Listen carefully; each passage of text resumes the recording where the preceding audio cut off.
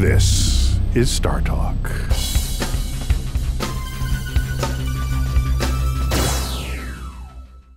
So let's go with Nelson Sa, okay, from Facebook. This is a pretty decent question. You have to sound so surprised. Our listeners are a very sophisticated bunch. You know what? I just realized that I did sound that way. Well, like, hey, this plus, let it go, I would have been remiss. So lead on. Right. Okay. So Nelson from Facebook says this: have NASA's zero gravity experiments had any useful breakthroughs which better our society? So I assume that Nelson means outside of space travel, where, of course, it is directly applicable. But here on Earth, do those zero gravity experiments do anything for us down here who are living in gravity? I'd say there's one thing specifically. They have led to research in bone health. Really? Yeah. So these modern bone medicines probably wouldn't be the way they are without all these discoveries made in zero or so-called microgravity, where people have very low gravity. Your bones, you look at a skeleton, right? They're in the museum, let's say of American Museum of Natural History, for example. Okay. And they are solid. They look like rocks, but bones get flexed. They're alive. And if you stop putting a load on them, they get weak.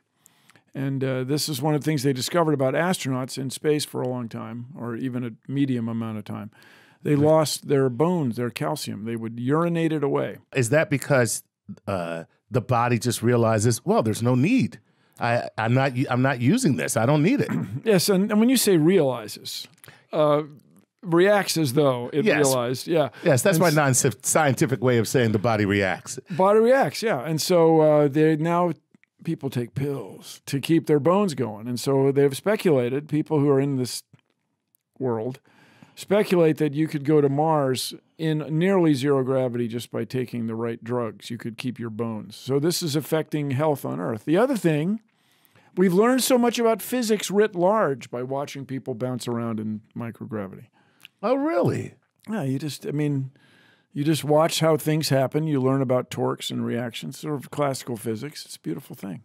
It's a beautiful thing. Nice. All right. So, and do any of those observations, especially when it comes to watching objects or people bounce around in zero G, does that do anything in any particular industry? Like I'm thinking maybe the automobile industry might be able to, go ahead. Two things people all dreamt of was new alloys of metal that would only be fabricable, if I may coin the adjective, in space or in nearly zero gravity. That hasn't panned out or alloyed out. And then the other one was sophisticated drug molecules that you could create more easily in zero gravity than you could create on Earth. And while that sounds reasonable, when you're working at the molecular level, gravity isn't the main thing. It's sort of viscosity, just stickiness of molecules, sort of overwhelms the gravitational effect. With that said, who knows what lies ahead, what discovery is yet to be made? And they study people, astronauts, study spiders who are still able to capture prey even though there's zero gravity. Even in zero gravity. They have trouble spinning webs. They have trouble spinning webs, but they somehow can still... It's a learning curve, or it's a learning process. Spider jumps and misses, spider adjusts, jumps and gets.